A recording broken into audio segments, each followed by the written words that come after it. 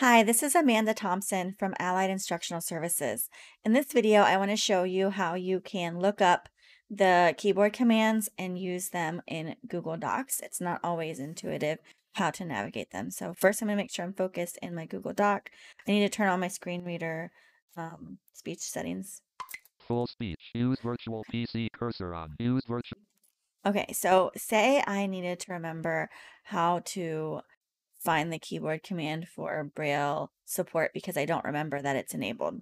You can press Control / Practice.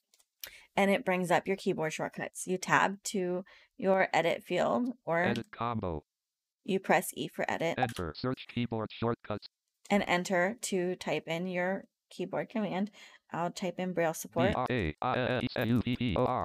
Search results Okay. for Braille support table.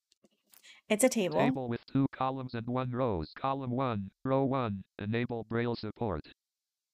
So I went ahead and pressed T for my table because I have quick keys enabled through the virtual cursor. I can use those navigation commands. Then I can press arrow down once I'm in the table and find out what my keyboard command is. Control + Alt + H.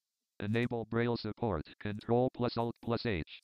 So when I entered the table, it put me in the first cell, the first row and column cell.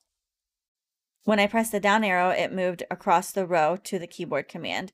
I verified that I knew that there was only one option, enable Braille support, by pressing up arrow to go back to that first cell and then down arrow to come back to hear the keyboard command, and it is Control Alt H.